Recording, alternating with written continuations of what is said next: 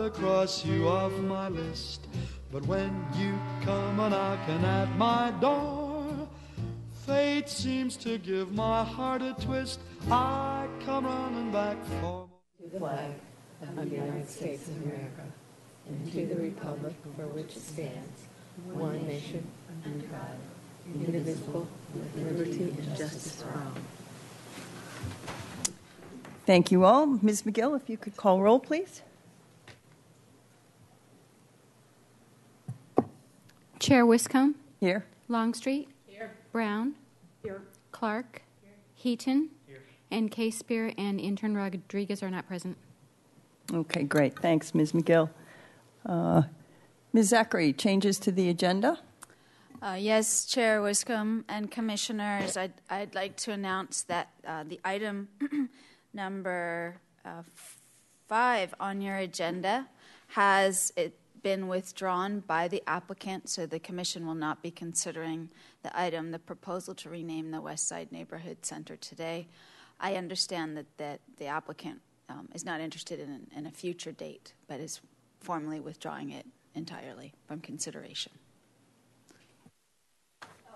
And Chair Wiscombe, if I could recommend that the Commission take the local coastal program update after the Street Tree Advisory Committee item and before the capital improvement program. Okay, great. Thank you. Okay, written communications. Do you have anything to report there, Ms. Zachary? Yeah. No? Okay. Anyone here for public comment that on an item that's not on the agenda? Okay. Moving on then. Youth Council report. Intern Rodriguez is not present, and I don't believe he left a report for anyone. Is that correct? Yeah. Okay. So we'll waive the Youth Council report for the month and just move on to Commissioner Committee assignment reports. And we'll just go down the row. Mr. Heaton? Thank you. I did attend the Creeks restoration work, the Creeks advisory meeting, and the item they discussed was the capital improvement program. And the staff did an excellent job of going over the projects in their program. It was very comprehensive, and the staff report is online. Great. Thank you very much. Ms. Longstreet? I attended the Neighborhood Advisory Council this month, and the committee received a report on the infrastructure needs in the city. It was a good report, and there was much discussion. Great. Thank you. Ms. Clark, do you have anything? No, the IPM committee nor the Front Country Trails Task Force, they didn't meet. Okay. Ms. Brill? Yes, I met with the Golf Advisory Committee, and they had quite a bit to report on, but playership is still down a little bit. They're still reaching out to college students, trying to do a special fee for them. And the Players Improvement Fund committee did a report, and they're working on a few projects, and they're just working on doing some stuff around the golf course to improve it. Great. Thank you very much. Okay. I attended the semi-annual chair and vice chair meeting. The chairs and vice chairs of the commissions get together twice a year, and we kind of give an overview. So I gave an overview of what the Parks and Recreation Commission had done. And unlike some years past, all the commissions are quite busy, have a lot of work, and including Single Family Design Board, which for a couple of years during the economic downturn had very little work. So it was a very productive meeting. I also attended the regular Street Tree Advisory Committee meeting, and we did a site visit of the item that's on your agenda today.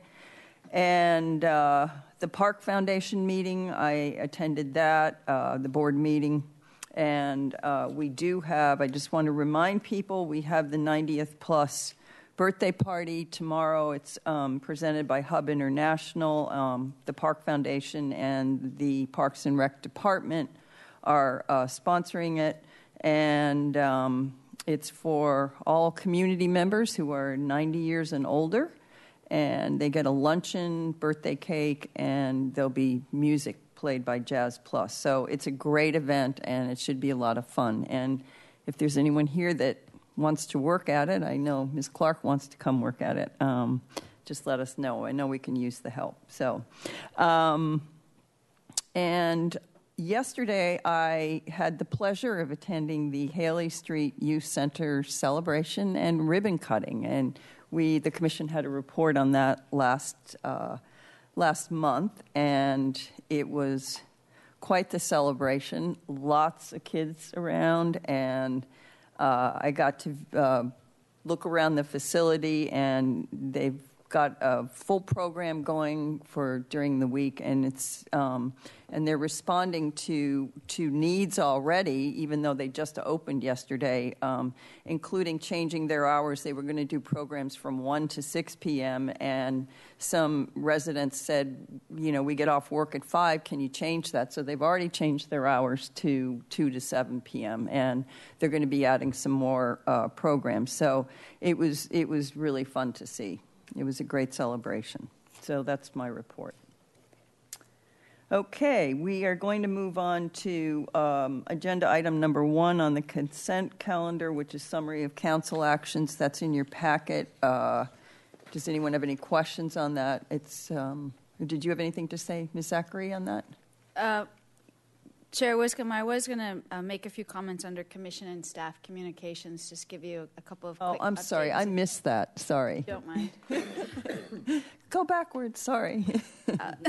Just briefly, since this is a fairly busy time, Chair Wiscombe mentioned that the committees and commissions are busy, while staff are fairly busy as well. And a couple of things that will be happening in November that you will be receiving information from staff. So I wanted to use today's meeting to give you some advance notice. Number 1, we will be going to the City Council on November 4th with a status report on the Cabrillo Pavilion and Bathhouse project, and also a request that Council, and in its role as a successor agency to the redevelopment agency, approve some additional contracts for technical studies related to biological resources and archaeological resources. The following week, we'll be going back with our geotechnical technical study contracts, and that should essentially set us up to be able to complete all of the preliminary technical work that we need to do in order to submit our development application. On November 4th, too, we're hoping that we will be taking the construction contract for the Pocket Park. That's something that goes to the successor agency, City Council, for approval as well. And assuming that that can move forward in that timeline, we anticipate we'll be breaking ground to initiate construction the following week. So we are trying to move it forward and get it complete as soon as possible. So that's exciting.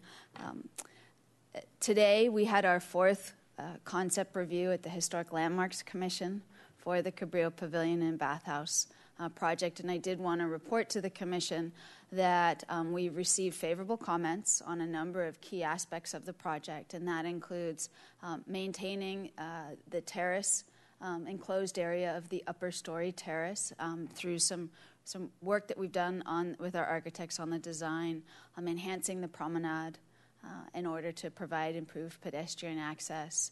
And we also presented today, and we'll be working more on sort of the lighting study for the building. One of the needs that we have there, if anybody passes by at night, is that it's quite dark and that we have floodlights really lighting the facility. So we have safety considerations. So part of the project will be to improve site lighting, both from general safety, and also we anticipate that the building will be open for longer hours once it's renovated. So we feel that we've made some significant progress through landmarks and have what's called an indefinite continuance, which gives us the ability to move forward and actually go to Planning Commission and come back for our additional design review at a future date. So that's an achievement that we were hoping to get to at some point soon. So we're glad that we're there. I have just one question on the when you go to City Council on the 4th for the bathhouse and pavilion. Do you also have to go back to the oversight board too, or had they already allocated the funds and so this is the final step to transfer them for the project.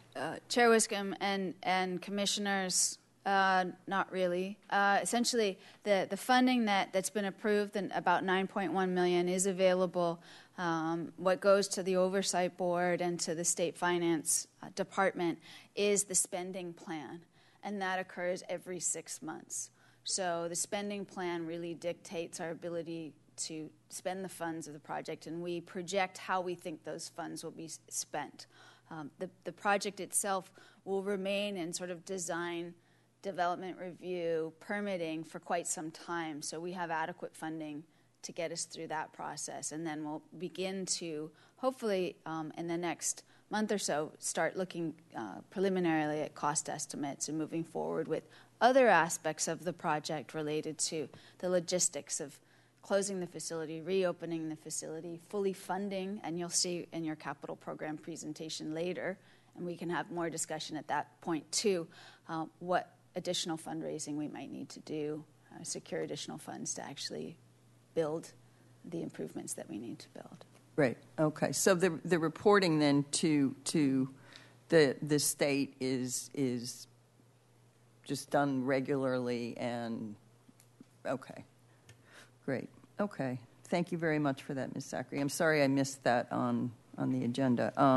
Okay, so we're going to move on to the consent calendar now, and you do have the agenda item number 1, which is the summary of council actions. Does anyone have any questions about that? It's related to the Gulf Fund?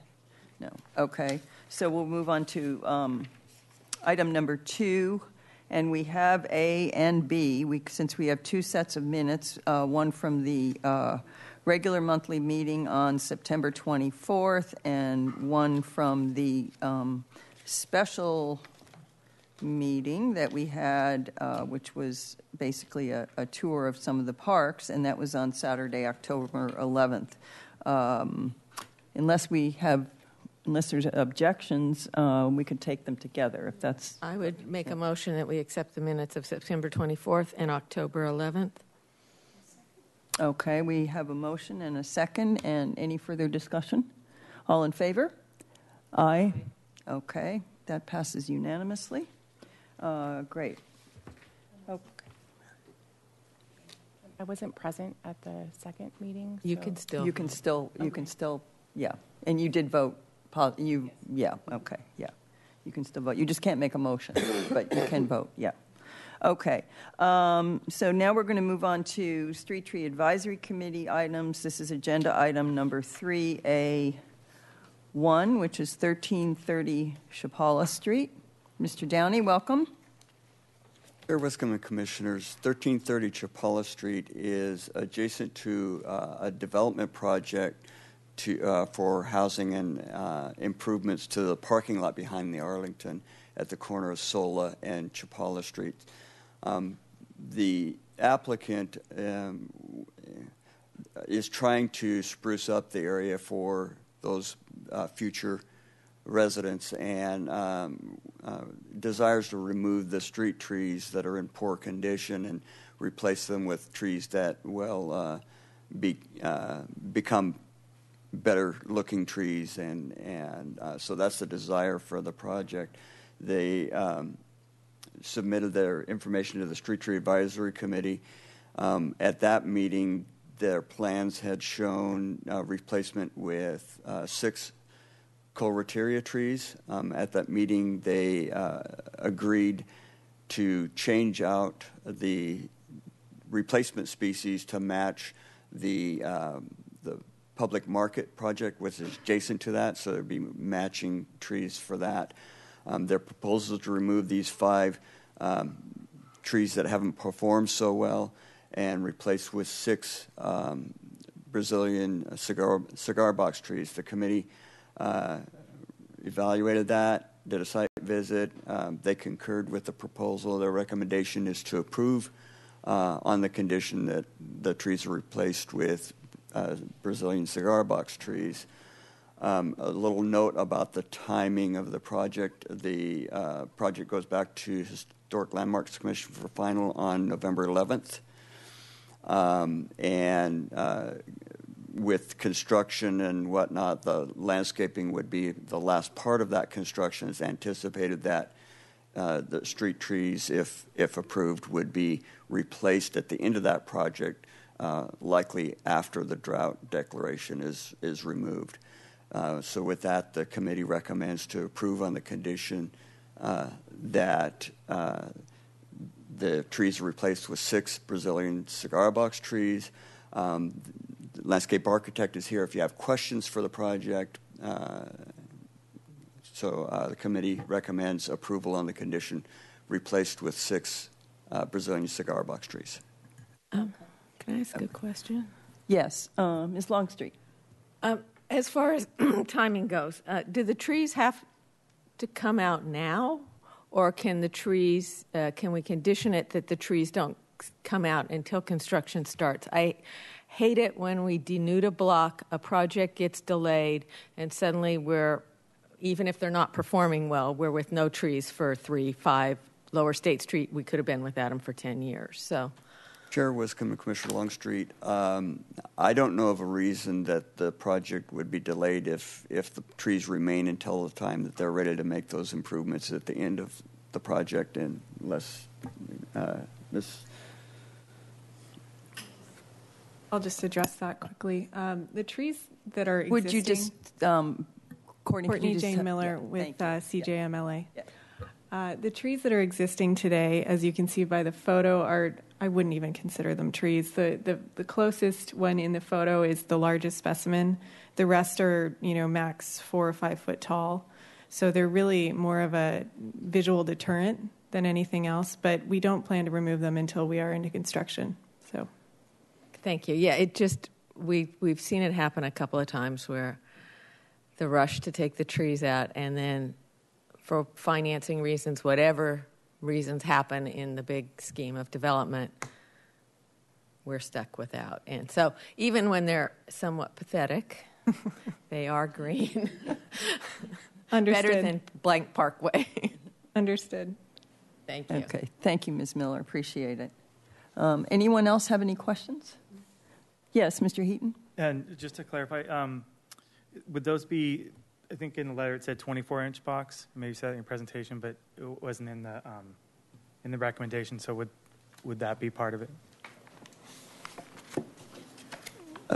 Chair Wiscombe and Commissioner Heaton, the committee's proposal was as proposed, and I don't recall if it was proposed for a 15-gallon or 24-inch box. Ms. Miller, do you? They are 24-inch box.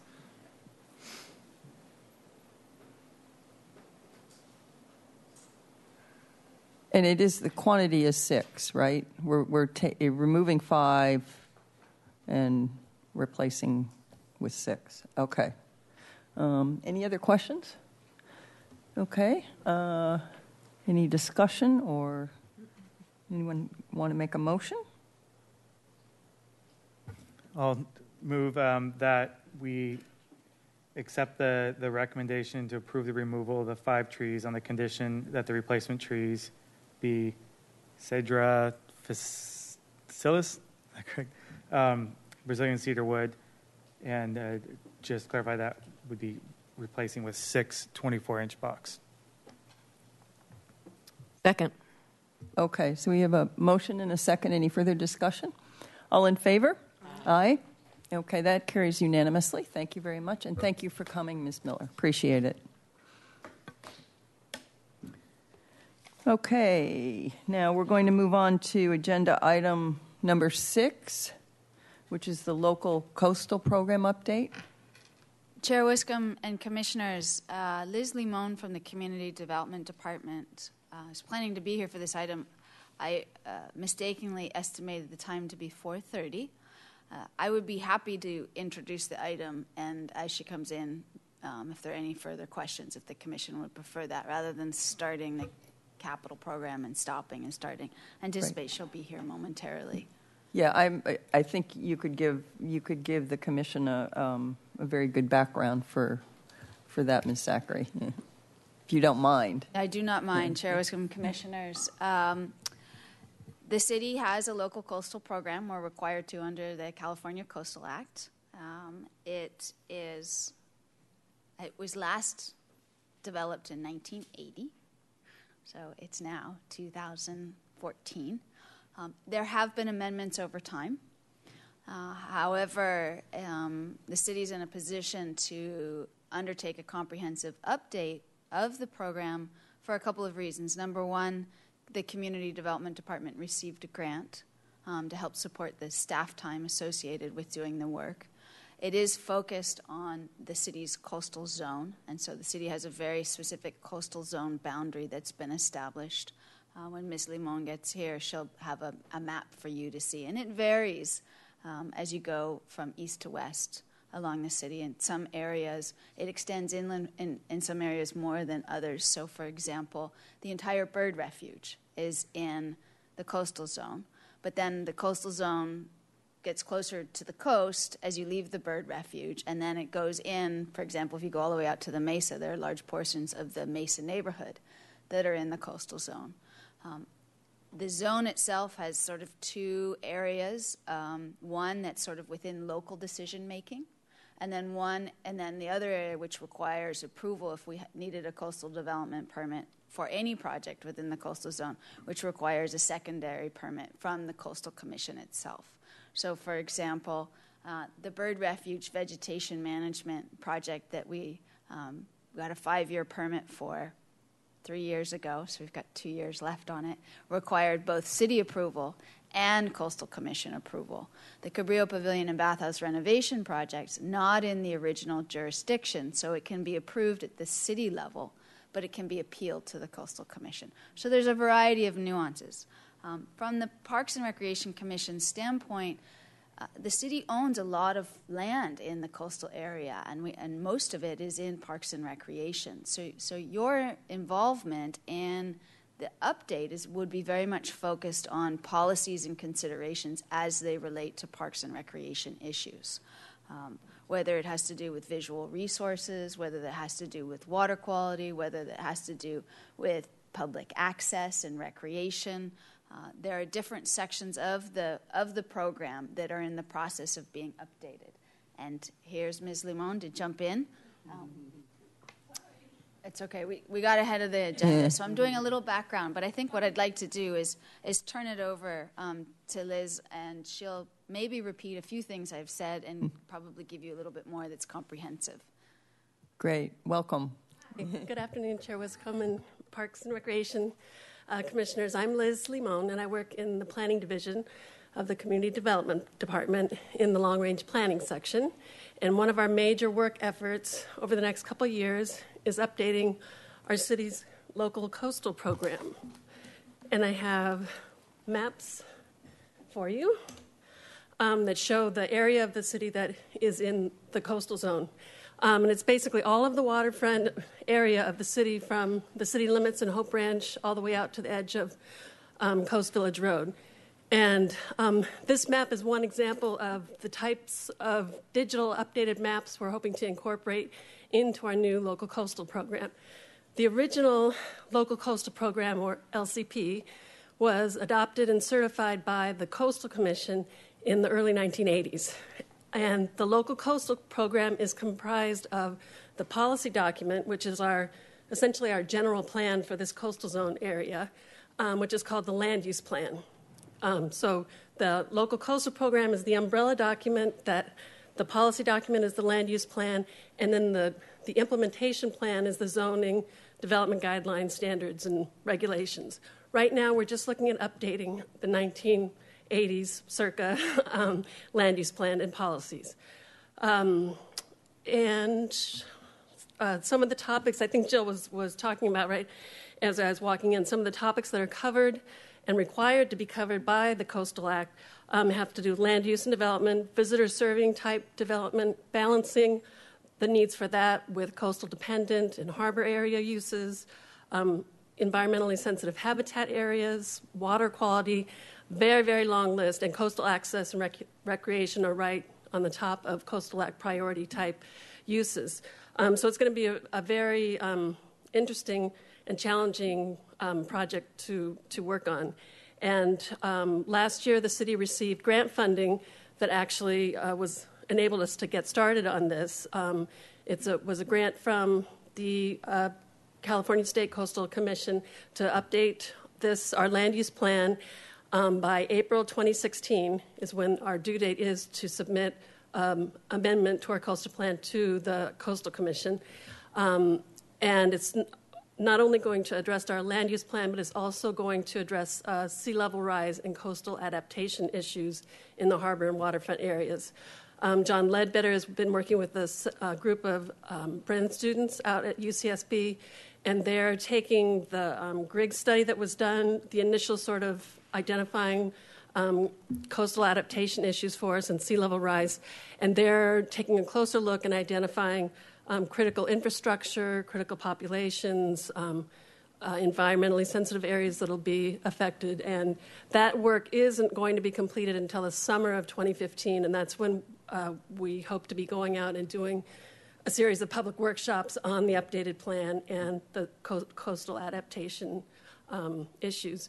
We're working closely with waterfront staff to incorporate the adopted and certified harbor master plan document into the new land use plan. Right now, as you know, it's a freestanding, separate certified coastal document, so we're hoping to merge them in this new document. They also have designated a subcommittee that are going to work on this update. Don't have the names of the people with me right now. Also, the Planning Commission has designated a subcommittee of June Pujol, who I believe is your liaison, Addison Thompson, and Deborah Schwartz, the chair. And we're having our first sort of kickoff initiation meeting with them this coming Monday in the afternoon.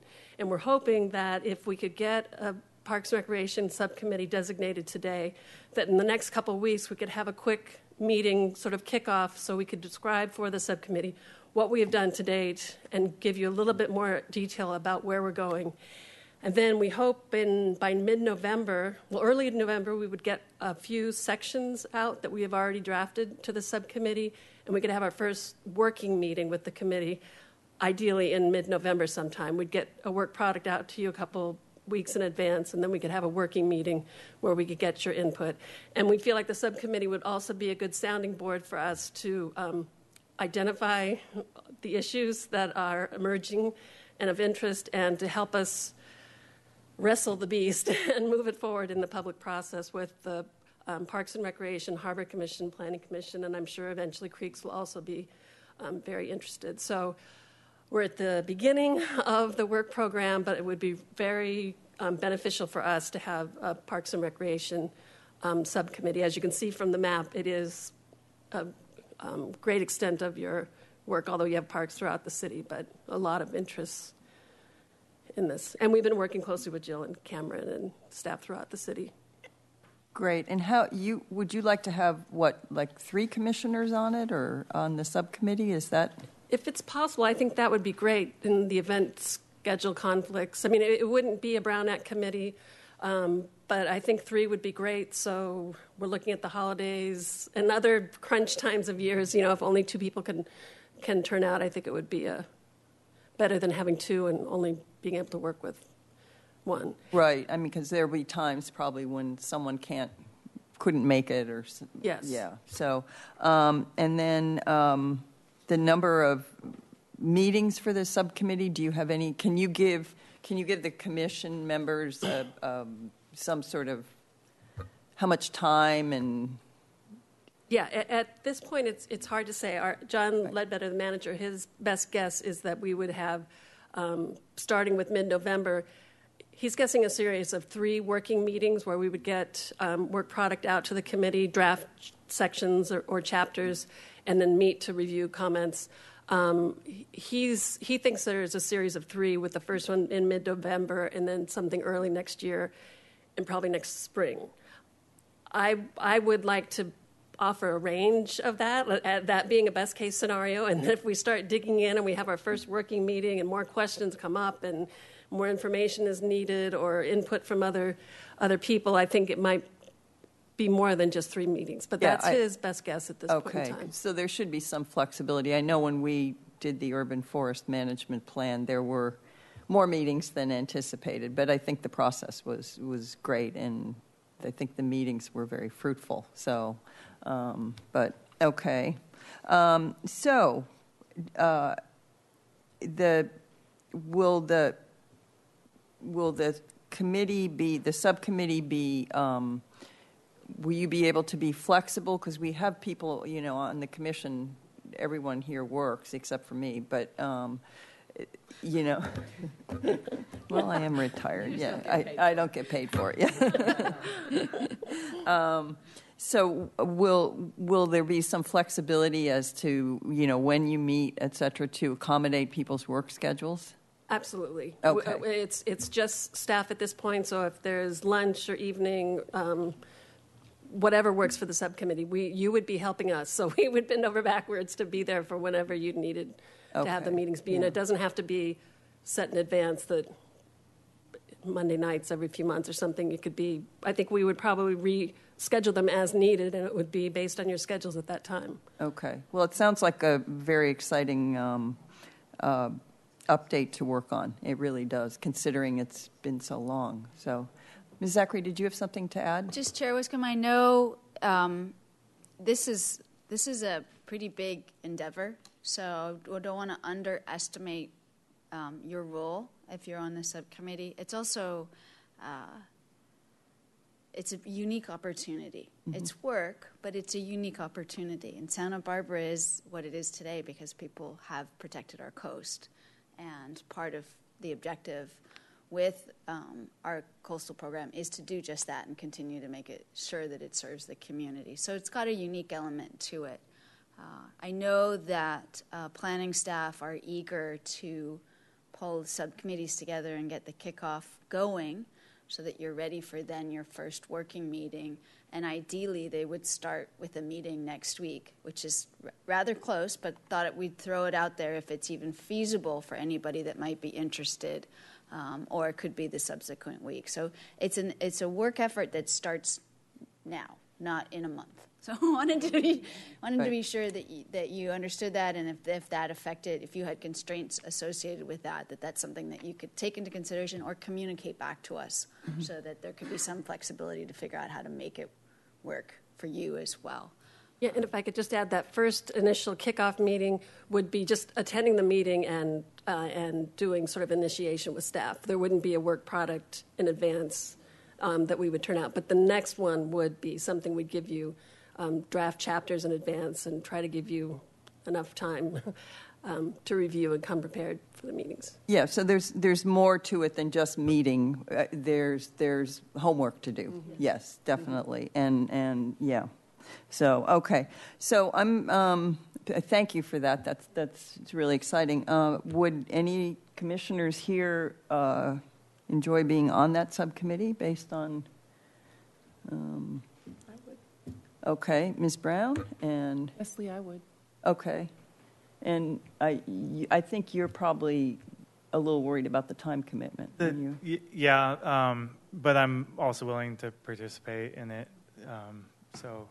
Well, I'm willing to participate if you think that the commitment might be, based on your work schedule, might be too much. But I'm going to leave that up to you. Chair Wiscombe? Yes. I'm sorry to jump in, but also to clarify. The full commission will also be weighing in on the coastal program. So if you're not on the subcommittee, it's not like it's this major missed opportunity. It's really the role of the subcommittee is to help move it forward so that when it comes to the commission, some of you are more familiar with its direction, and that the work effort of the full commission can be as productive as possible because, again, the commission itself probably doesn't want to have multiple meetings, so that's part of it. So you wouldn't be precluded from participating if you couldn't attend the subcommittee. Okay, yeah. So do you, Mr. Heaton, do you want to do it, or would you prefer me to be the third? It's up to you. You can be the third. Okay. Okay. I'm not trying to put you on the spot, but I could tell by your face you were like, I'd really like to, but yeah. So, okay. So it'll be Nicole Clark, Carolyn Brown, and me. That will be your subcommittee. Okay? Great. Thank you very Okay, much. well, thank you for coming, and we look forward to it. Yeah, and Chair Wiscombe, we Parks and Recreation staff will help coordinate scheduling of the meetings and will be part of those meetings as well. So you'll be getting requests from us, but it'll be on behalf of the planning staff.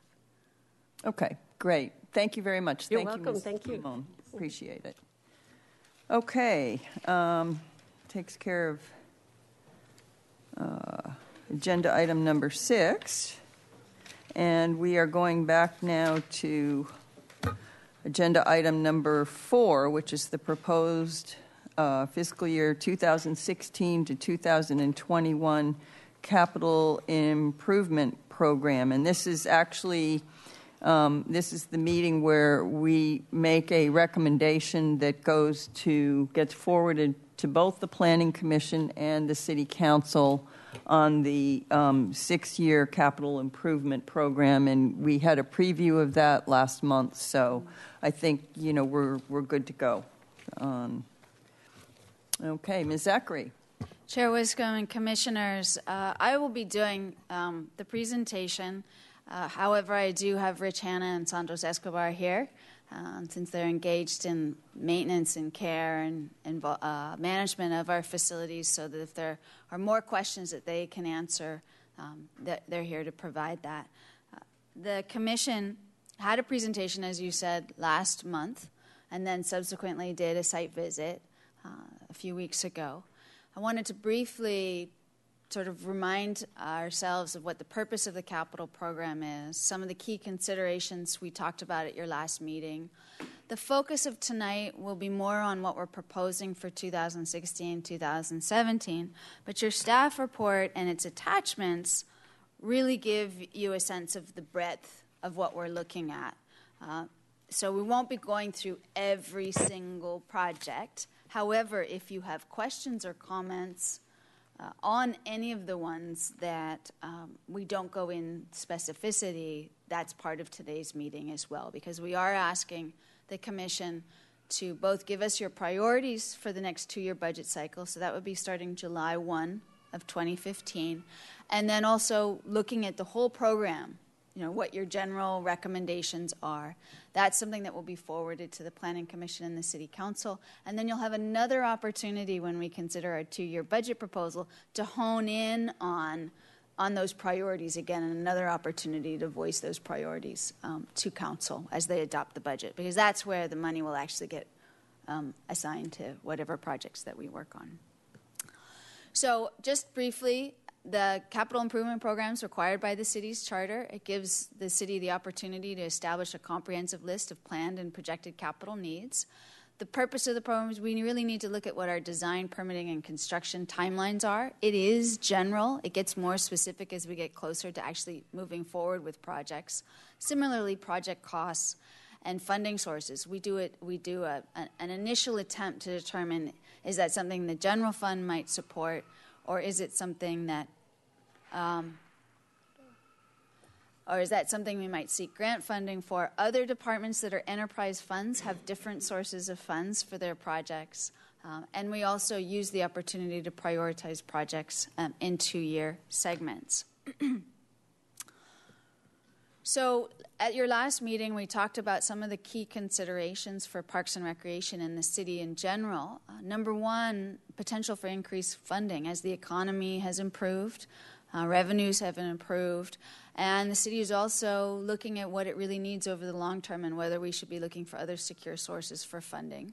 At the same time, we recognize that a potential of that increased funding needs to continue to go to our unmet needs, whether it's maintenance or safety, protecting our resources, and then continuing to address community demand.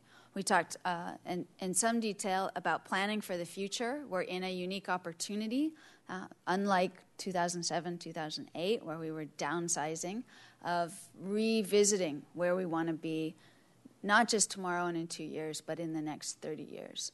Some of the ideas and concepts that we talked about at the last meeting and believe are important is continuing to enhance what we already do. There's things that have been deferred, as I mentioned. We are a city that has a wealth of heritage and resources and being able to preserve and protect those. Anticipating recreation trends. We constantly have lots of different interest groups, or we read, or we go out and about and we see what other communities are doing. And there are new trends out there, whether it has to do with changing demographics, the different ways people recreate. It has evolved over time. One can look at the bathhouse and say, well, at one point there was a saltwater wading pool there. Well, by 1979, that was not something that was so popular. And, of course, there were regulatory issues associated with that operation. So we couldn't operate that pool in that location. So things are constantly evolving. For the next 6-year CIP, as you have in your packet, we have 38 projects for general fund. So today's presentation is focused on that. We're not covering the Golf Fund. We're not covering the Creeks Fund. The Commission will get that information at a future date. And that total we have at about $114 million. When we did this 2 years ago, it was quite a bit less, and in all honesty, it's probably quite a bit more, but it's very difficult to project in 6 years everything that might be needed. We have some fairly significant capital needs. So some of those things, those numbers are really just placeholders. It's the concept that's important. Would it or wouldn't it take $10 million to build a new facility? We don't really know because we don't have the details for the facility, but we know perhaps that's somewhere we might go in the future. For the next 2 years, we've put together an ambitious program. We're proposing 20 projects, and our funding request, as it's currently drafted in the CIP, it doesn't really become real until Council approves the budget in June. But it does give a sense of what we think we would want. It's just under $2 million for 2016, and $6.6 million, just over $6.6 million for 2017. I'd point out that, and you'll have this in more detail in the presentation, a good chunk of that is the Cabrillo Pavilion and Bathhouse. And these numbers don't differentiate between general fund sources and other sources. So in some cases, it assumes that there will be some outside source of funding, whether, for example, the bird refuge, it would be from Measure B, or whether it would be from community fundraising or a grant. And as the Commission knows, we, whenever possible, find ways to leverage our resources with grant resources. And they've come and gone and sort of ebbed and flowed over time. It's not clear what might be out there in the near future, but opportunities do come up and we pursue them. Even if it's already identified in our capital program, we always look for ways to supplement the funding that we have. The projects that we're proposing for the next 2 years really are based on whether we think they're feasible, what we think the cost is, what the need is, and then also whether it's something we're currently doing and we want to keep doing. For example, playground replacements or restroom renovations. Those things that's sort of the bread and the butter, the nuts and the bolts. You can't stop doing those things. Whether it's an existing project and really we just want to supplement the funding and keep it moving forward and perhaps complete it in the next 2 years. And in some cases, we're proposing some new initiatives. Those initiatives are based on what we heard from the Commission last month, ideas and suggestions that you wanted to pursue, community interests that we have, and then also things that we're seeing at the staff level since we're implementing programs and are seeing a need.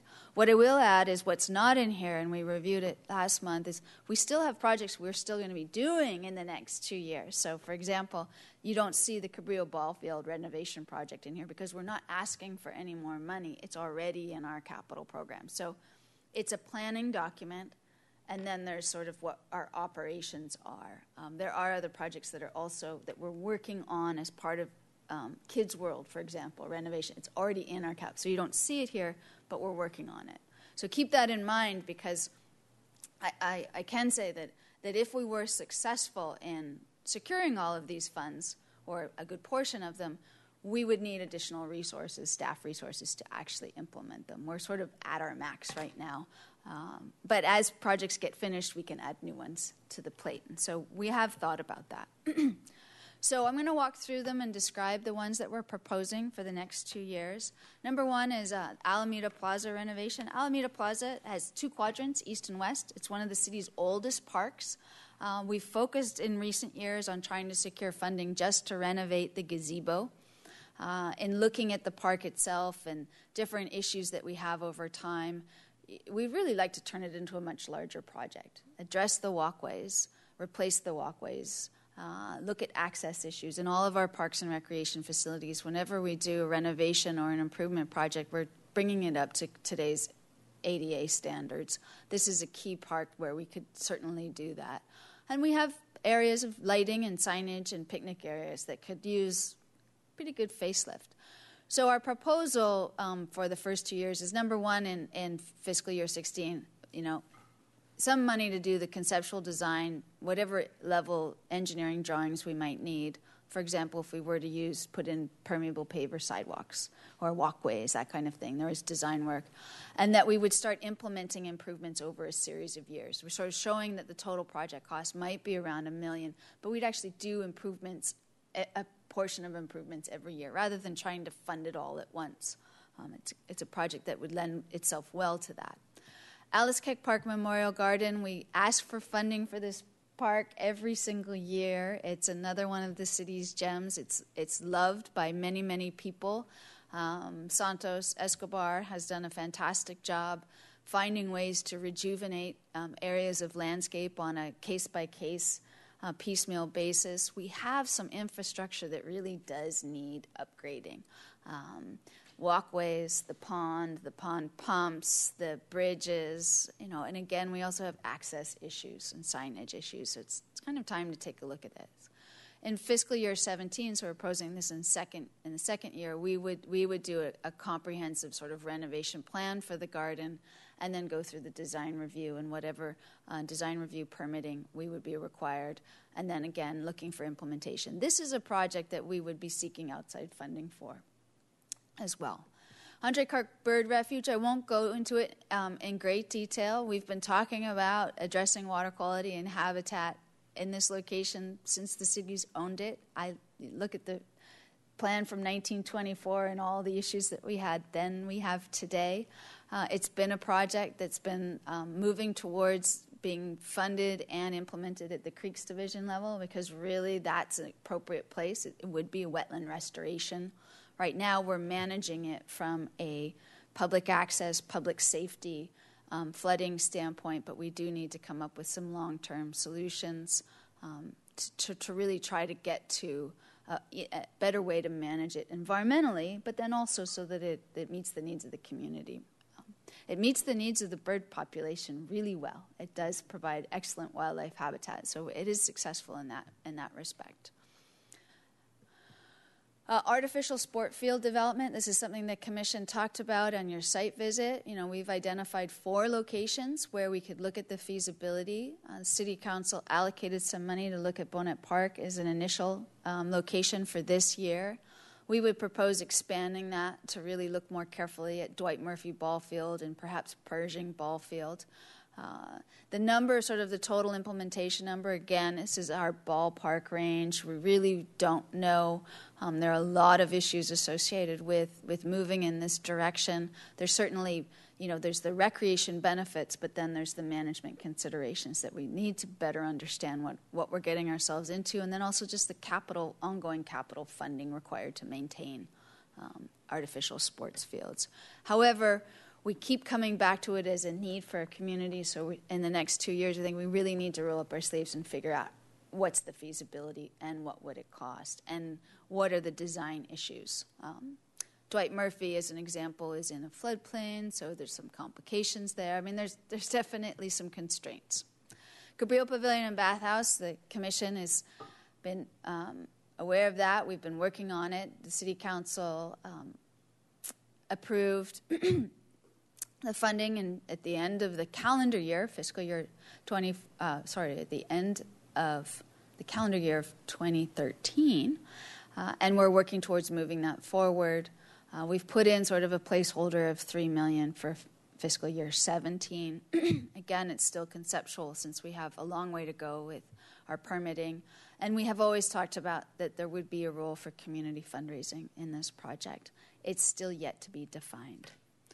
So right now, I think the way we're showing it in capital is perhaps half of that $3 million would come from outside sources, and maybe the city would then contribute the other half. Cabrillo Ballroom air conditioning. The Cabrillo Ballroom, Center got a wonderful facelift with RDA funds a number of years ago. One of the things that wasn't done is they didn't include air conditioning for the ballroom, which makes it challenging to use on really warm days, and it gets quite uncomfortable in there. We've asked for this funding for a number of years in a row, have not been successful, and we feel that we need to keep asking for it and prioritize it for next year because it'll enhance and expand the facility use, and it is a source for revenue generation for the department. So there's a value above and beyond just this one location. Carrillo Gym renovation. This facility is right next to the Carrillo Recreation Center. It is another one of the city's designated structure of merit. So as you can imagine, it's got some challenges in terms of what you could do to the exterior. It has a rooftop basketball court that's closed because we don't have a secondary access. So one of our key objectives would be to figure out how to do that within the existing footprint of the building and at the same time renovate the interiors, address structural, seismic, building systems issues, really take this on. It's, again, one of those assets like the Cabrillo Pavilion and Bathhouse that probably has some pretty neat potential, and it's time to perhaps put some resources towards figuring out what we can do. We're proposing to initiate a feasibility assessment in the second year. Why? Because we would have already a lot of other things on our plate in the first year. The commission, if the commission felt this was more of a priority than another project, you could say, hey, let's propose we start that next year. In all reality, we'll be still, up to our neck in dealing with the pavilion and bathhouse, so I'm not sure how realistic that would be. We've created a placeholder of $5.5 million, only based on everything else that we're learning, and maybe by the time we got there we would know, and it may be a little high, but it's kind of a sense of this is not a small project, this is a bigger project. Chase Pond Park renovation. This is a wonderful park. It was opened in 1998, which is surprising, and you might say, why do they have that in their capital program? Well, we have some design components that aren't working, things that we need to address in terms of walkways and public access. We have infrastructure that is being challenged by the location in the coastal environment. We've invested a lot of money in this park recently. All the lighting's been replaced. We replaced the playground, and so it's wonderful. But we have areas that are currently unused or poorly used, including we actually have a little snack bar that's completely unused, and it needs a complete upgrade because it doesn't meet today's health code. Ways for us to look at, again, enhancing the park, continuing it for another 20 years, opportunities to generate revenue. And our proposal is to begin really scoping that in the first year and then moving forward with implementation in the second year. This is the type of project that we have a lot of experience moving forward with, so don't anticipate it would be super complicated and we could get it done. Medium Parkway landscape renovation. Santos Escobar took on managing all the medians and parkways in the city that the city manages, not all of them, but the ones we and one of the issues that's been present for many, many, many years is that some of the designs and some of the plant material is old. It's not really appropriate for the location. Considering we're in a drought, the amount of actual re-landscaping we would do in the short term is likely to be limited. But we need to actually develop some design standards and get them approved at the design review level so that that it prepares us to move forward with upgrading these landscapes sometime into the future. The capital program proposes putting money in there every single year. Why? We've got 14 acres, 230 areas, anywhere from Garden Street to Carrillo to State Street to all these little pockets and islands all over the city. Municipal tennis facility. As the commission knows, we have $25,000 to do a new playground design and go through permitting. And maybe if I could have, I think you could use the mouse because I don't think this will, this will work, but City TV won't like it. Okay, this is the location for the potential new playground, which we're working on. But we really, in a perfect world, would take a whole look at this facility and say, is it time to upgrade and renovate the stadium or turn it into another recreation-type facility, again, sort of meeting the future needs? We're proposing $100,000 for the first year, which could either go towards constructing the playground or could go towards, for example, initiating a feasibility assessment. Off-leash dog areas. This is a discussion that the commission had at your last meeting.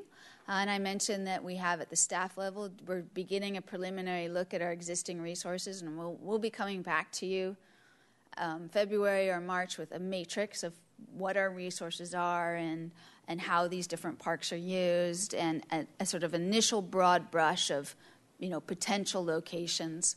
We are proposing beginning to fund it, and you might say, well, if you're doing that study this year, why do you need more money? It's like, well, we'd actually have to do both the public outreach and then the design and permitting and construction, which could be very, very simple in some locations and not so simple in other locations, depending on what we're trying to achieve. So we're proposing that for the second year. Again, we're proposing it because, in all reality, from a staff workload standpoint, to begin that design permitting work in the second year is probably more realistic. It would not preclude us from initiating the public discussion in the first year, because we don't need funding to do that. We can do that with staff resources. So if we initiate it and continue it, hopefully by 17, we have a clear idea of where those locations might be, and we can roll up our sleeves and start the design work. Anticipate that there will be a lot of public discussion depending on the locations that appear most feasible. Or take a park pool renovation. We've had this project sort of out there in outer years and sort of decided with this 2-year plan, let's put it up front and center because we know it's a need. We know it's a need for the East Side neighborhood. We know as the years pass by, it's going to be more and more and more and more difficult to operate the pool without major upgrades. And the park is in a great location to serve the East Side. So again, similar concept. Upgrading and expanding the pool, developing a splash play area, and looking at, we just need to get our hands around what's really feasible and realistic in sort of the first year of funding. And if we really were to invest a lot in the park, it could be an expensive project. We've spent, I think, on the order of $2 million already in that park on playing fields, on the basketball court, on the Ortega Welcome House renovation, on the playground. It doesn't take long to start adding up, as you can imagine. Park Infrastructure Safety Program, this is an example of one that we initiated 2 years ago, and we ask for and have just sort of in the program a proposal for $100,000 every year. The improvements at Willow Glen that the Commission experienced on your site visit were funded out of this program. And that's something that the city, that the department would direct in terms of, well, this is the park we want to do the improvements in. That would be our opportunity to sort of prioritize and then report to the Commission what we would be doing. Park irrigation renovation. Most of our irrigation systems are over 30 years old.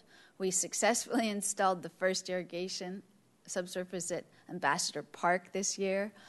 We also replaced Willow Glen, but we have some ball fields that could use new irrigation, and the advantage of that is, A, it'll save water. So in times of drought, there's an advantage there. And 2, it'll help us maintain the field in a manner that makes it safe and playable and more enjoyable. So those are the reasons, not just because we want to do it, but really it'll enhance our ability to operate and maintain those fields. Chase Park Restroom Renovation Program, we were on a good roll for a while. We had grant funding and RDA funding, and we were doing a number of restrooms. The Chase Pond Park Restroom, which is actually original to the park, so 1930s, if you can imagine, needs a facelift. You can go in and use it. It's functional. The facilities division is actually replacing the roof this year, so that's getting taken care of. And we would be proposing doing an interior model and bringing it up to today's ADA standards, and that would be the first year of funding. And then tackling either Mackenzie Park or La Mesa Park, or potentially doing both of them, interior restroom renovations. We have money in every single year because we have restrooms in a number of our parks.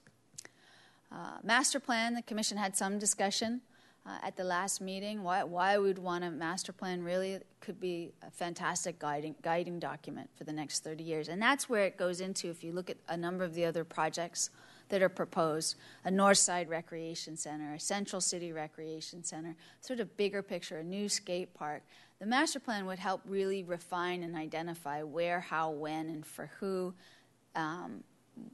we would pursue those, establish the vision, our priorities, guide future decision making. Right now, we look at what we have and what we think we need and what we know we need, and then we sort of cobble it together. this would be a great way to package it so that we could always go back and say, that's what our master plan has directed us to move forward with. And shouldn't this dovetail nicely with the local coastal plan so that there's some of that information that'll help guide a Parks and Recreation master plan? Chair Wiscombe and Commissioner Longstreet, yes, and it actually would also help implement the city's general plan. So, but at the same time, it would also be our working document. We don't want it just to be the plan with the policies and the ideas on the shelf, but actually we can turn it into something that we actually work on. Similar to the urban forest management plan. It's not this thing we put on the shelf. It's like, oh no, now this is something we have on our desk because we can use it every day. And we have one. It's just dated and needs to be updated.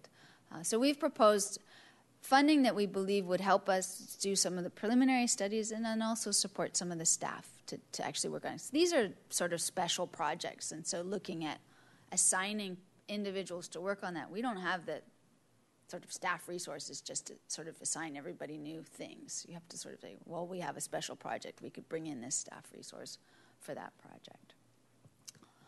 Parking lot maintenance, not a very exciting project or program, but it's something that we struggle with. Occasionally, Santos is successful in tying in a slurry seal with a street slurry seal and works closely with our Public Works Department, and we try to maximize resources and leverage opportunities, but there's some that just never get done. And the one adjacent to Korea Recreation, right in front of the gym, is in terrible condition. Similarly, the one at Hill de Ray could definitely use a facelift. So there's these ones that are sort of out of the way that don't fall into, oh, we're on Shoreline Drive, we can do the parking lots at Shoreline Park while we're in the vicinity.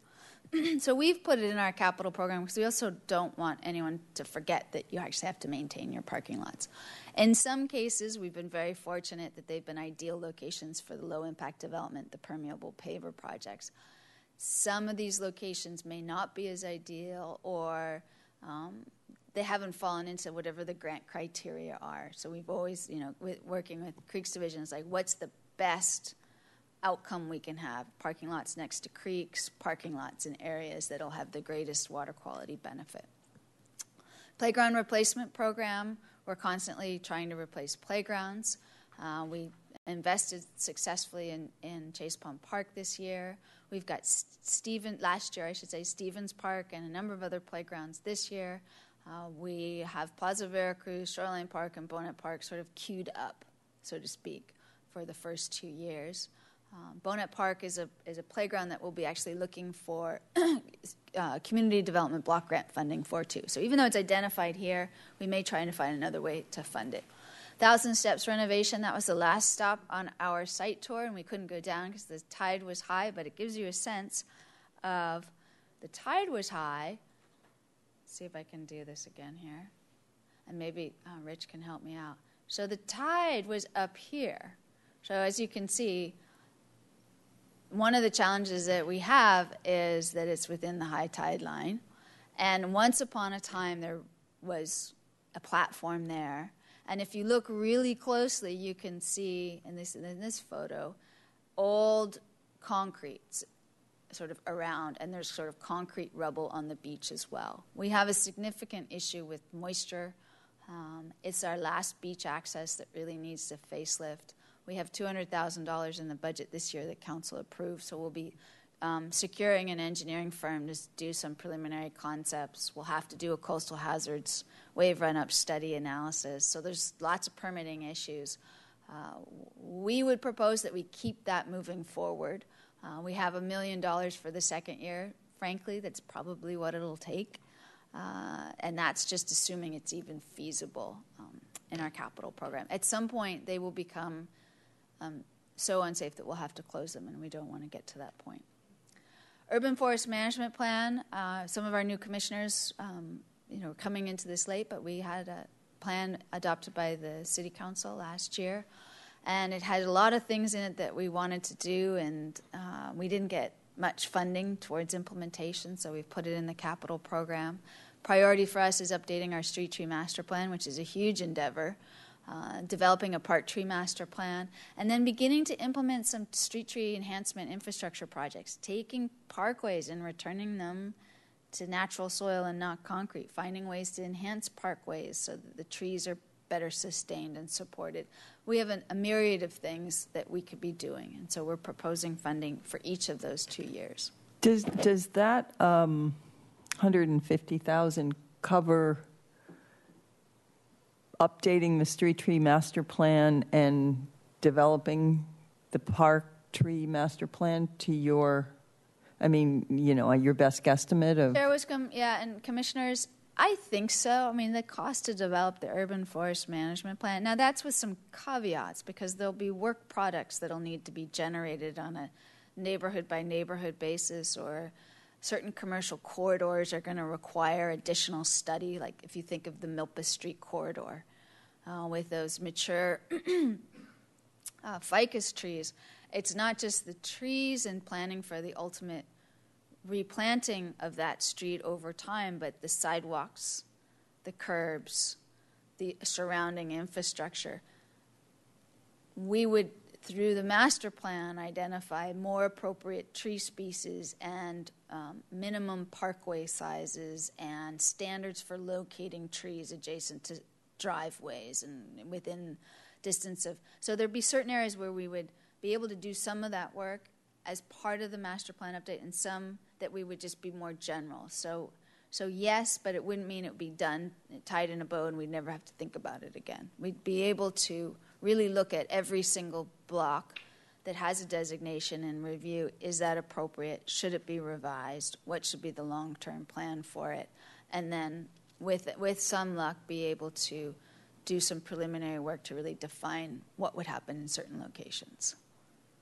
That hasn't been done. Now we know so much more about infrastructure conflict. We've got a mature urban forest. We have species that we should not be planting on city streets anymore. We have a management plan that promotes large canopy trees in open space areas. We have that, but actually turning it where, when, and how, and what would they be. So that essentially concludes the staff presentation. Again, what we're asking for you to do today is give us feedback on our overall approach to the 6-year program, feedback on the projects that we've proposed for the first 2 years, and then some sense of what your priorities are. Again, this is going to continue to evolve. You'll have another crack at this, so to speak, when we get into the real budget development, but it'll give us something to be able to finalize. It will go to the Planning Commission as a conceptual document as well in December, and that's the citywide CIP. So we're just one component of the citywide CIP. The City Council will take its first look at it in February 2015, and then as you consider the budget and make your recommendations, you'll actually look at it again in April, and your recommendations are likely to be in May, and then again, as I mentioned, actual funding allocated in June. So it is October, but it does take 8 or 9 months to get to something. So thank you very much, and if you have any questions. Thank you, Ms. Zachary. That was a great presentation. Okay.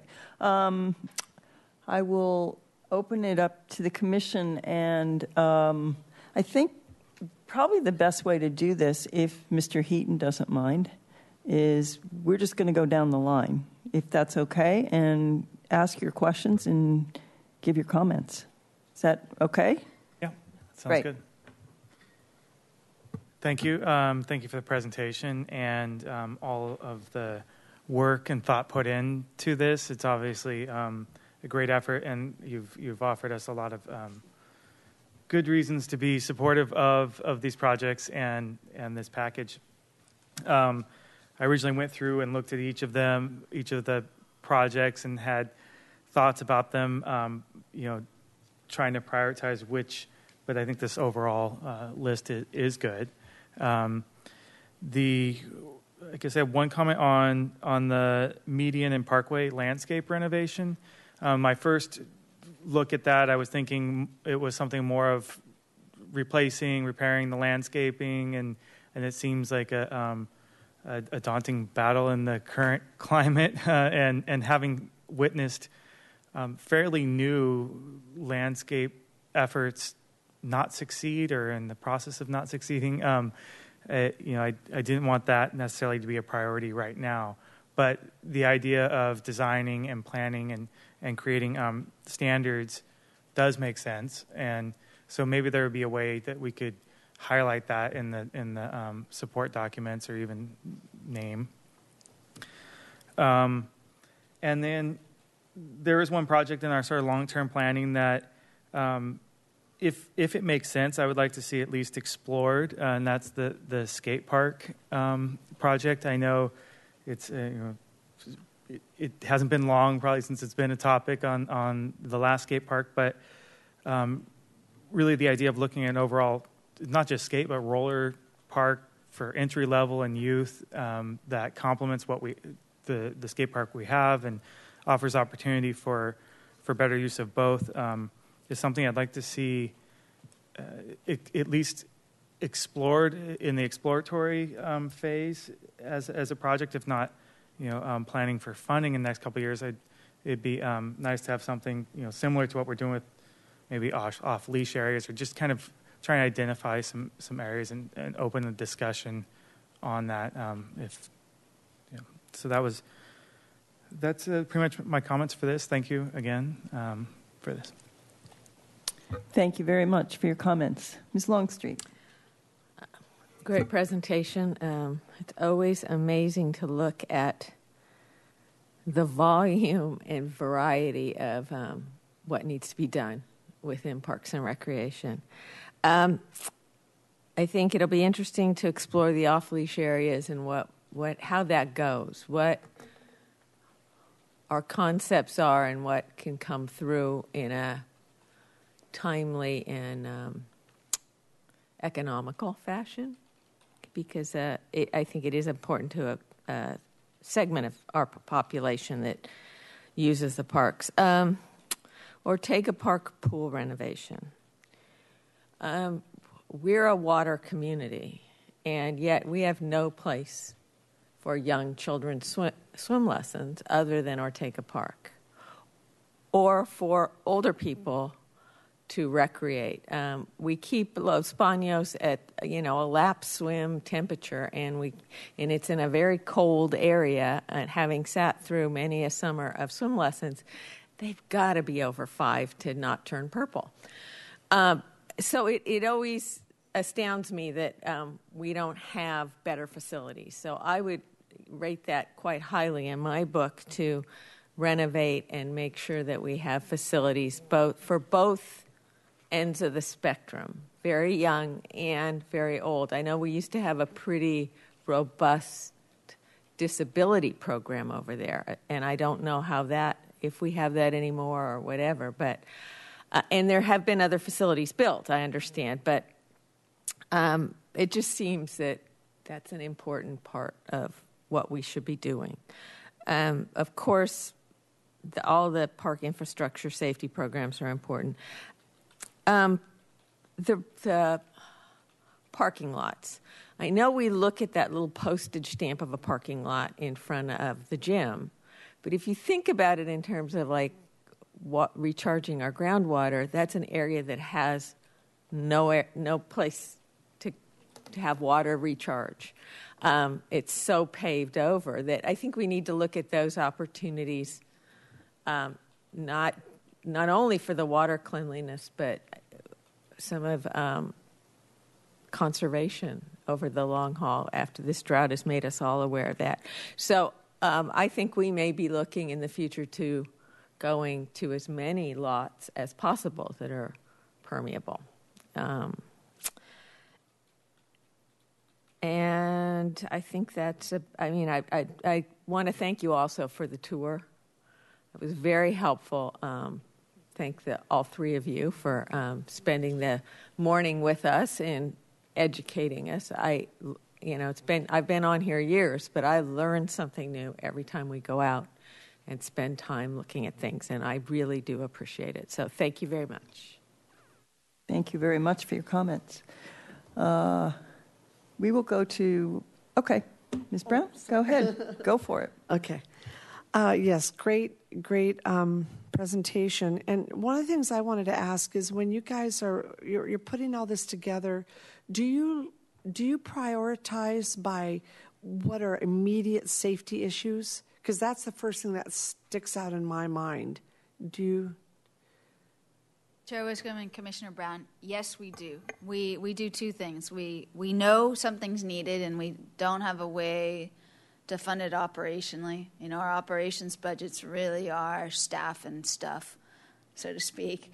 And then those bigger picture needs, we can chip away at some of them with some of our discretionary funds on an annual basis, but we have issues that become larger, and that's where they go into the capital program. And when we do that, we also try to be comprehensive about them. When we're just sort of doing things on an ad hoc basis, like dealing with this little bit of sidewalk or that little thing or that thing, we never quite finish anything. So one of our objectives, in addition to hazards and safety, is if we go into a park, let's get as much done as we can, so then we don't have to come back here for another 20 years. So it's both of those things. There's some just do it safety issues that, of course, we take care of because we have to, and then there's the longer range of, wow, we really just need to rebuild this because it's not working anymore. Thank you. And, because my Boys and Girls Club is over on the east side, the Ortega Park is a big area for so many families over there, and the influx of children doesn't seem to stop. There's babies now, and it's such a family-oriented area. And I can see, it does get use now, but I really think that's a good priority too, is just something to fix up the pool. And I know we take our kids over there during summer, and it's such a great recreational area for the younger kids especially. And I know a lot of the families talk about using that park, and just that's a real good thing for their family. You mentioned, I think it was Alice Keck Park, that you were looking at outside funding. What kind of outside funding? Chair Wiscombe and Commissioner Brown, that park actually has an interesting history, and that Santa Barbara Botanic Garden was very much involved in the development of that park. And off and on, we've had conversations with the Botanic Garden, conversations with Santa Barbara Beautiful. We've had different interest groups want to make some sort of investment in the park. We've never had the resources or the time or the stars haven't aligned to sort of package it all together.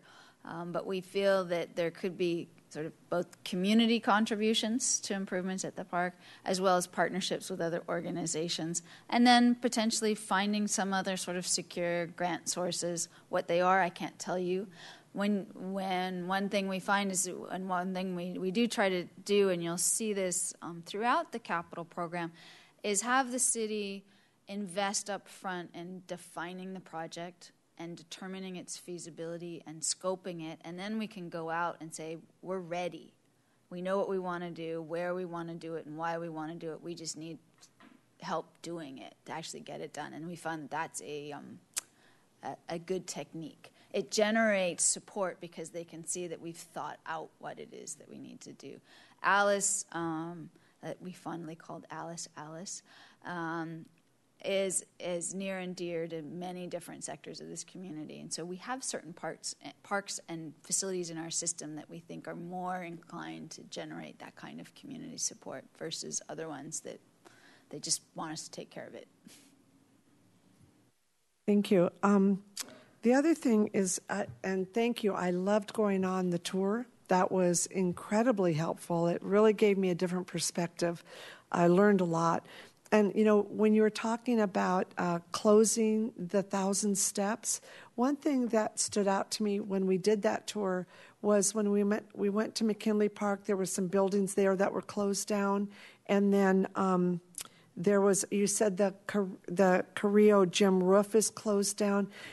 I always find that once you start closing things down, you lose so much integrity in that area. And then it's also harder to get it up and running again. And so those are the kind of things I look at as, really trying to have that as a priority, is to not close things down. And I know it's all about money, but I think, it just kind of makes the area look a little sadder. But thank you for everything you've done. You did a great report. Thank you very much. Ms. Clark. I agree with everyone else here. I really appreciate the work that you put into that report. A few things that I thought of while I was reading through it at home. I appreciate the fact that you listened to the community regarding the dog parks and the possibility of adding a skate park and repurposing the first one for advanced skateboarders and possibly bicyclists. And something that kind of goes along with that is you mentioned in here that you are recognizing the changing recreation needs of this community. And in terms of the skate park being repurposed for advanced skaters and bicyclists, I think that's really important. I haven't heard that before in the past. So good job on that. I also, along with BB, I really like the fact that you emphasized a warm water pool in the renovation of the aquatic facility. And my one concern is I don't know that I saw anywhere else elderly needs addressed in this plan. I'd like to see more of that. I don't know. I don't really have any ideas for that, but I did like the warm water pool a lot. Like BB said, both ends of the spectrum need addressed. I was intrigued by the ideas of a North State Street or a Central Recreation Center, especially since that's kind of my hood. I'd like to hear more about that. I know it's just a concept, but that was really intriguing, and I'd like to hear more about that when you get to it. I agree that the Ortega Park is a priority. It's a great after-school destination for the junior high kids and the high school kids. Right now, I know a bunch of kids they'll walk downtown after school and just kind of loiter, and they go to the rock gym, but not everyone can afford that. So I think that would be an awesome after-school destination. And I know that when my kids swim, they can study afterwards. It's a good workout. So that's a definite priority for that community demographic. And my last question was, did you use any of the information from the city conversations on streets, parks, and facilities to work on this plan? Or will those be incorporated in the future? Chair Wiscombe and Commissioner Clark, we haven't sort of been given a compiled outcome of that effort, but certainly that will get integrated in any consideration that our department or anyone in the city has. That's the purpose of it, is to get a sense from the community, what do you want and how do we get there? So it just hasn't happened yet, but will it happen? Yes, it will happen. Thank you. Thank you. There's actually one more meeting, and that's on the 25th, on Saturday, when Open Streets occurs on Cabrillo. So there'll be a meeting, and it's is it 2:30 to 3:30, I want to say? I think it's the last of the meeting. So, yeah. Okay. I'm going to make some comments. I wrote some notes down when I reviewed this on the 6-year plan and then on the 2-year plan. I want to thank you all I know this is a huge effort to put this together, so thank you all. It's very comprehensive, and I think a lot of thought went into it. It's really clear. The 6-year plan focuses on obviously much needed improvements, but it also focuses on the big picture. And, it's looking at high-quality facilities that benefit our community now and for the future. And examples of the big picture include the new Arts and Crafts Center, Lower West Side Neighborhood Center, and aquatic facility, just to name a few. And I think that in order to plan and implement projects that benefit us well into the future, the development of the Parks and Recreation Facilities Master Plan, which is here in the 2-year plan, is really essential, because I think that we really need to be able to respond when opportunities come up. And with that facilities master plan, we would be in a position to better do that. So I think, to me, that is an absolute top priority, because I think there are some opportunities that are going to be coming up. And as Ms. Zachary says, we have changing recreational needs here in the city, and that plan is going to go a long way towards guiding us in the right direction when opportunities do come up. And without that plan, it's really hard to respond to, the Army Reserve building becoming available or something. It's just so. And also in the 6-year plan, I absolutely support the ongoing annual programs. Like the park infrastructure safety program, the irrigation system renovation, the restroom program, playground replacement, and even the new median and parkway landscape renovation program. I think they're all important, and they allow us to actually kind of chip away at some of the infrastructure deferred maintenance that's occurred over the years. The backlog that we have in that, and I think that they're really important to keep going. So those are my comments there. But definitely the Parks and Recreational Facilities Master Plan, I think, is a real key. My comments on the 2-year plan, it emphasizes upgrades and replacements and not so much the big picture of expansion and new facilities. And I looked at it as organized into kind of 3 categories: public safety, deferred maintenance, or infrastructure repairs and improvements, and neighborhood improvements. And obviously public safety is our number 1 priority, and so the park infrastructure safety program, the playground replacement program, and the 1,000 Steps renovation are all projects that, in my mind, are of the highest priority. I'd hate to see 1,000 Steps closed, but I know we're getting close. So, and a large number of the projects in the 2-year plan are related to infrastructure improvements, and we have been playing catch up after the losses in the general fund support that the department incurred during the economic downturn. So I think it's important that we continue to address those infrastructure needs to enhance services and improve the department's position to respond to recreation demands and needs.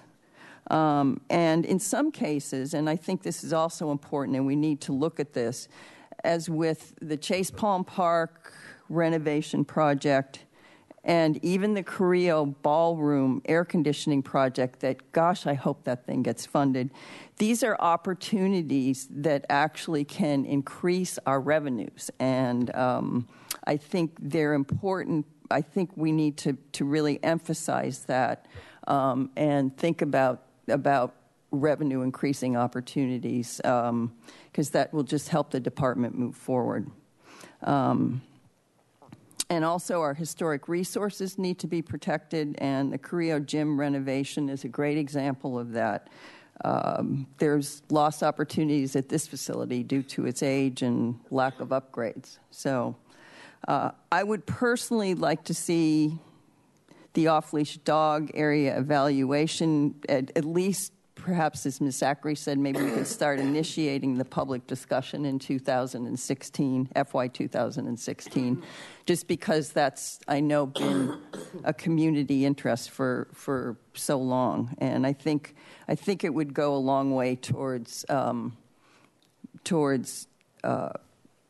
helping the community understand what it takes to do that evaluation, but at least they understand that that's moving forward.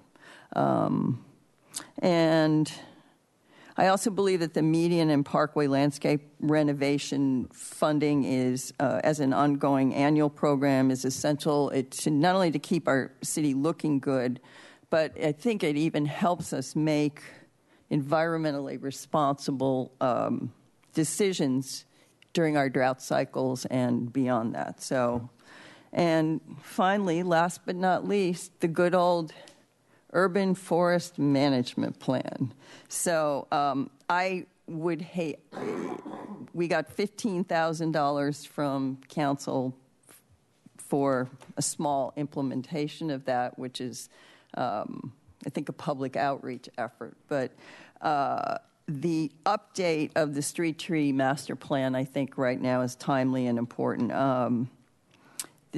Our trees are some of our most precious resources, and particularly in light of the drought cycles that we're facing and the infrastructure discussions that are going on, which really do relate to our street trees in some locations. I think that the street tree master plan is something that would go a long way towards benefiting, not only benefiting us with the management of our street trees, but also help us with the management of our infrastructure and prioritizing, where dollars get spent to make repairs. So those are my comments, and thank you again. Yes, Ms. Longstreet. One thing I forgot. Chase Palm Park Historic Carousel acquisition, and it's far out, it's non-essential. I would really like that termed potential acquisition or reuse of the building, because I think that's definitely one of those things we have to look at a business plan for and whether it makes one whit of sense for us to do it. The time and place for that may have passed. Let's put it that way. So I would hope that future commissions and the staff would take a serious look at what the uses of that park are right now, and is the carousel appropriate, or is that another rental space, a space that more people would use and enjoy? So I just have to say that. Good comment. Very good. Okay. So I think we've all given comments and I think indicated some priorities for you that will help you, I think. Would you agree with that, Ms. Zachary? So we need to move forward and make a recommendation to actually take action, and recommendation to move this forward to the Planning Commission and the City Council. Is that correct? Correct. Chair Wiscombe, a couple of things. What we would like from the Commission is however you would take action to recommend that what we're proposing is essentially on the right track. There are nuances, certainly, and that's something that we'll continue to work on as we're putting together our budget proposal for the 2-year plan. So we'll look at this again. So it would be good to have an action from you, whatever that is related to support for the capital improvement program as proposed, with the understanding that it gets refined over time as priorities change. As far as your comments are concerned, when we go to council with the CIP, we will be forwarding your comments and your priorities and key considerations that you have, particularly listening to what you said tonight and what you've said at the last meeting, is looking at areas where we really need to enhance facilities because they serve children, such as Ortega Park Pool. And we've just, like I said, sort of put it off, and now we're saying, no, maybe it's time to bring that forward. Being more active on looking at off-leash dog areas and other sort of skate park, bike park areas as in sort of new initiatives that we need to start incorporating and making sure that we're allocating for that. And then maintaining the safety, the infrastructure, those types of priorities, the master plan, I believe. And then I would say, because I think this is ours, we have a number of projects we need to actually do and complete in the next 2 to 3 years, and what they are. So that's essentially part of our work program. So there's this difference, is that here's the plan, and then, well, what are you actually doing? So there are things that we're doing. And just to circle back very briefly, I think when we come forward with our matrix of sort of park resources and current park uses, as focused on looking at opportunities for off-leash areas, that will generate more of a discussion around, well, if we are going to seriously look at other skate park locations, if it's an area that could be repurposed for dogs, could it also be repurposed for another purpose? So I think you'll get into some of that discussion, even though we might not be rolling up our sleeves and drawing up design and engineering plans for a new skate park or a new dog park.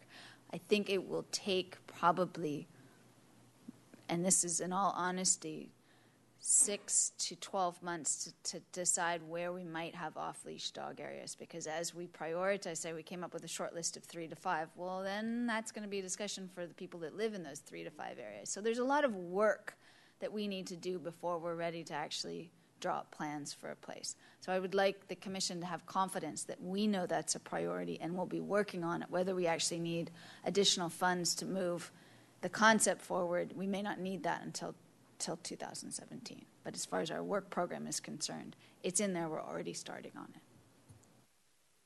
it. Okay. Well, I would make a motion that we recommend the capital projects priority list for FY 2016 and FY 2017, and that it be forwarded to the Planning Commission and City Council. Do you want to add to that motion the 6-year CIP? Because is the whole 6-year CIP? Yes. Okay. I should have actually asked you that after someone seconded it. Okay. And the CIP. The 6-year. Yes. Yeah, CIP. Okay. And do we have a second? Okay. Ms. Clark seconded it. Okay. Is there any further discussion? Chair Wiscombe? Yes. If I could just to suggest that you also forward it to City Council. I think I said, Planning Commission and City Council. Okay. Okay. So City Council, yeah. So we have a motion and a second. No further discussion. All in favor? Aye. I'm sorry. Carla, was there a... No, just Nicole. She needed a second. Yes. Ms. Clark seconded it. Yes. Okay. Okay, so that passes unanimously, and we're on our way, I guess. Thank you very much. And since we have no further business, this meeting is adjourned. Thank you.